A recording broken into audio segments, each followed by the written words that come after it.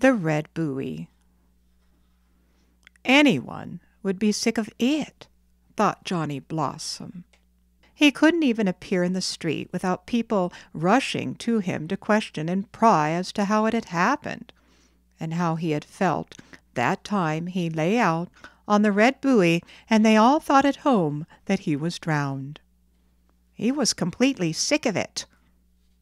Even the minister had stopped him and questioned and quizzed like the rest.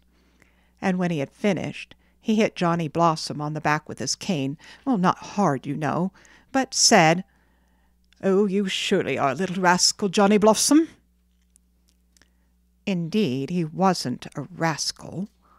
The whole thing had just happened of itself. It was no plan of his, but it was just as unlucky as if it had been. The new postmaster's sons were at the bottom of it, really. Such pipe stems from Christiania don't know anything anyway, and they get scared so easily. That's why they lost their wits when they get into trouble. No one would believe how silly they were. Still, they were good-natured and ready to join in anything, so they were jolly enough playfellows after all. Early one afternoon the three boys, Olaf, Herman, and Johnny, had a great desire to go rowing. They peered everywhere round the wharf for a boat that they could use. Not a sign of one was to be seen, not a boat of any kind, to say nothing of one that they could borrow in such a hurry. So they went around to the custom-house wharf. True as you live, there lay a dory, with oars and everything, right down at the foot of the little steps.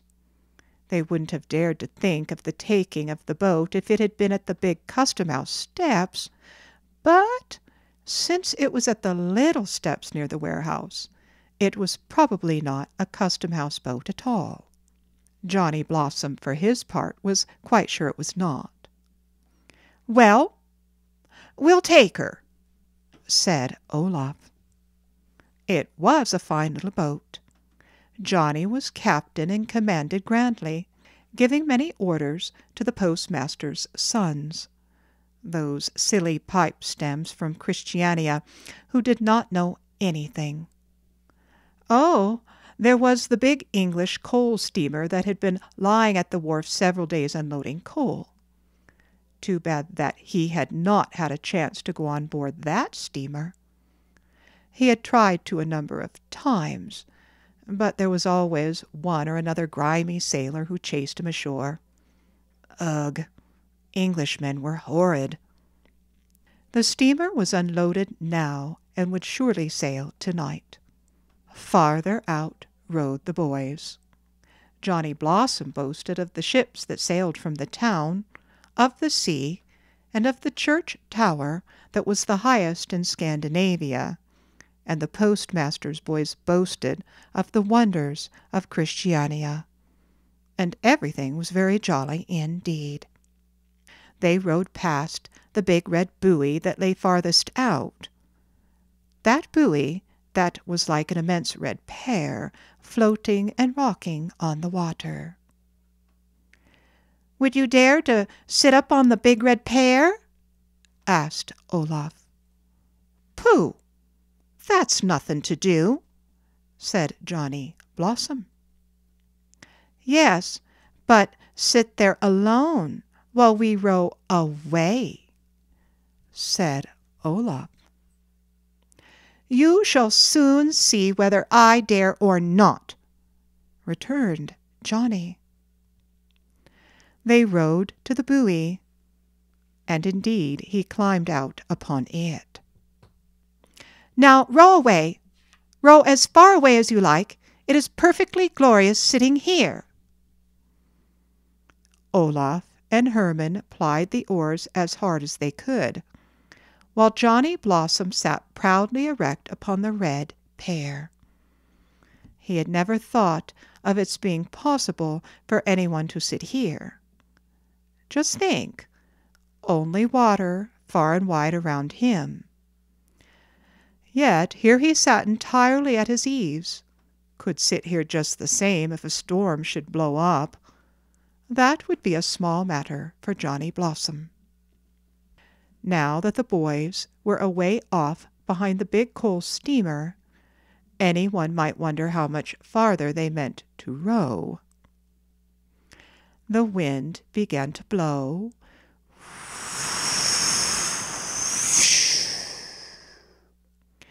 and the pair rocked up and down. It was queer the way there came a whack from the sea against the buoy with every wave. The pair rocked more and more. My, oh my, how the sea hit against it now! Almost hard enough to send the spray away up to him. What had become of those silly postmaster's boys? He could see nothing of the boat anywhere. It was probably behind the wharf. Not a person was to be seen on the wharf now either. It was so late that everyone had gone home. Johnny Blossom shouted, "Olaf! Herman!" No answer, only the seas pounding. A big wave dashed over his legs, and the pair rocked and plunged frightfully. All at once, Johnny Blossom was afraid. Not a little afraid, but overwhelmed with great fear. Here he was alone out in the midst of the wide waters, with no one to see him, no one to hear him, and no one to help him. A great wave struck against the buoy, leaving his stockings dripping wet up to the knees. "Oh, Mother! Mother!" screamed Johnny in terror. Another wave came, a stronger one, and dashed even higher. He would be safer, perhaps, if he would lay on his stomach and stuck his arms through the big ring that they fastened the ship's ropes to. Oh, if he were only at home! Oh, those wicked postmaster's boys who had rowed away and left him! They should get their pay when— But suppose he should die now? "Our Father, which art in heaven."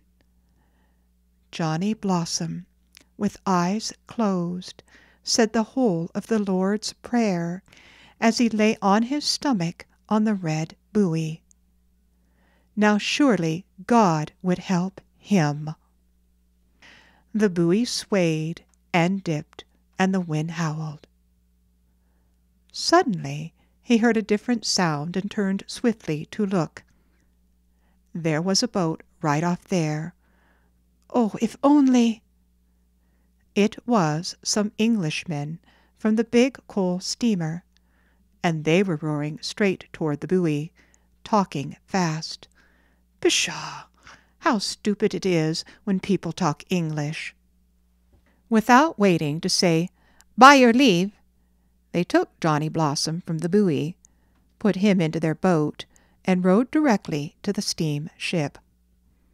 One of the sailors scooped up some salt water in his hand and splashed it over Johnny Blossom's tear-streaked face and laughed. Then Johnny laughed too. If it were only German the men spoke! He had studied German for a half-year now and could have managed with the language pretty well, he thought. Here they were alongside the steamer. Well, Johnny Blossom hadn't the least objection. How Olaf and Herman would envy him that he should go on board the big ship after all! The steamer was full of sailors who talked and laughed and tumbled him about in rough play till Johnny Blossom bubbled over with merry laughter that rang through the whole ship. Soon a man took him to the upper deck to the stout, ruddy captain, whom Johnny Blossom knew from having seen him on the street in the town. He pinched Johnny's ear and said a great many funny words to him, just as the other Englishmen had. Johnny pointed to the Red Buoy and shook his head for no, and then pointed toward the town and nodded for yes. With this he felt sure that the captain must know how the matter stood. An oldish-looking man wished Johnny to go below with him, and naturally Johnny did not need to be asked twice, even by signs. Oh, it was wonderful down there. He had never imagined there could be anything so fine on the dirty coal steamer. And just think, some crackers were brought out. And then if that funny man didn't set a whole jar of preserves before him, too, and give him a spoon. My, oh my, Mother ought to see him now, eating with a big spoon right from the preserve jar. Johnny Blossom ate plentifully, while the strange man sat opposite with elbows on the table, looking at him and smiling. Suddenly the man took out a leather case, and from it a photograph, which he handed across the table to Johnny. It showed two boys about Johnny's age. The man pointed to the boys and then to himself and smiled again, and Johnny understood that these were his boys. How curious to think that this man had two boys and that they were English. He certainly was very fond of them, this queer man with the gray beard. Now he put the photograph into the case again and into his pocket, slapped his breast, and smiled. Englishmen were certainly odd, thought Johnny. And those boys, just boys like himself, could speak English without studying it. Think of that. The man then showed Johnny over the whole steamer. Above one of the hammocks hung a picture of the same two boys, and when they came to this, the man laughed again and laid his hand upon his heart. Then he gave Johnny a whistle, a regular boatswain's whistle. He put it right into Johnny's pocket, and of course that meant that he wanted to give it to him. So Johnny Blossom shook hands with him and bowed his thanks. Ah, this would be something to show to the boys at school. How he would blow and play on it. How awfully good to him this man was. Johnny would like to ask him to take his greetings to those two boys. So Johnny pointed to the picture over the hammock, then to himself, and then far out over the sea, with his little arms stretched at full length. There, the man must surely understand anything as plain as that. At this moment, one of the sailors came to take Johnny Blossom up on deck again, for the rowboat was going to the shore and Johnny was to go on it. He shook hands with all the sailors and bowed and said, "Thank you." When he was in the rowboat, the ship's deck was full of grimy-faced men who stretched over the railing to look down at him. Johnny Blossom swung his cap. Then suddenly remembering his whistle, he took that out and blew it hard. Then he laughed heartily and blew it once more. All the black faces up at the railing laughed also. After this farewell, the boat was rowed to the shore, and Johnny Blossom was soon running up the street. Then began all the hue and cry. First, Squire Leverson stopped him. "What in the world? Is this you? They are saying all over town that you are at the bottom of the sea." "Far from it," answered Johnny Blossom, somewhat offended. Next it was the telegraph operator, Mr. Nelson. "Well, I must say, if here isn't the person everybody is talking about, and as large as life. Pshaw! How silly people were! And now came Olia, the cook, from his own home, weeping and wailing aloud. When she saw him, she was ready to drop with astonishment. "Oh, you angel John! Are you risen from the dead? They brought us word that you were drowned."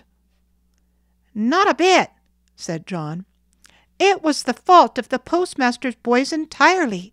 See what I've got?" And Johnny Blossom took his English boatswain's whistle out and blew it with beaming face. No one was in the sitting room at home, nor in the library, but from Mother's room there came a sound as of someone crying.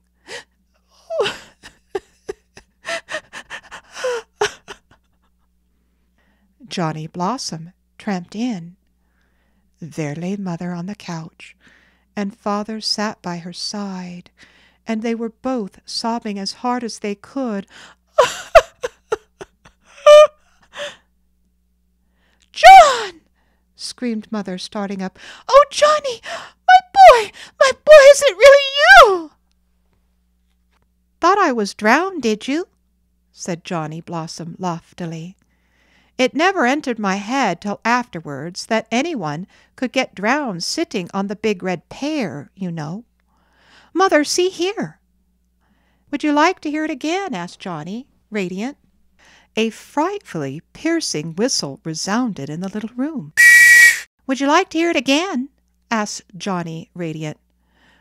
"No, no," said Mother, with hands on both ears. Just then Father grabbed John by the shoulder. Ah! It was hard when Father took hold of him that way, for it usually meant a whipping. "Do you know what you deserve?" asked Father.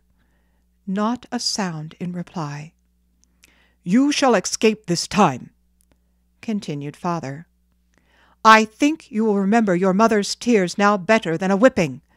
But another time, do you hear?" "Yes." Johnny stared at his mother's tear-stained face. "The postmaster and his boys came here and said that you had climbed upon the buoy farthest out. The boys had rowed back toward shore just for fun, but they met a man in a rowboat who nabbed them because they had taken the custom-house boat. The boys didn't say anything to him about you sitting out there on the buoy." "There!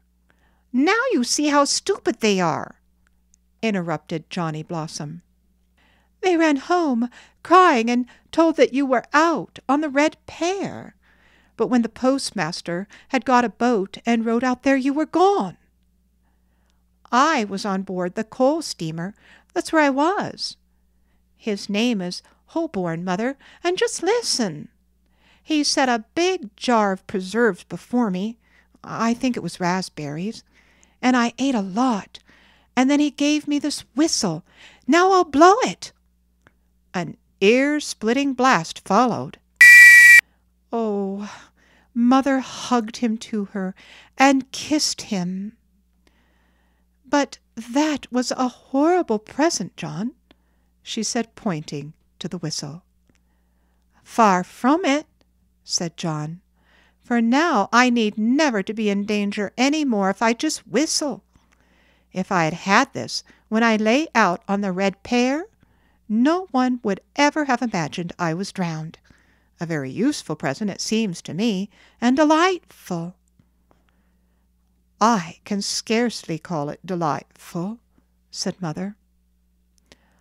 All the rest of that afternoon, the sound of whistling, incessant and penetrating, filled the pine grove. Blowing the English whistle in the house at any time was strictly forbidden. In Johnny Blossom's opinion, after his experience of the coal steamer, Englishmen were the most delightful people on the face of the globe.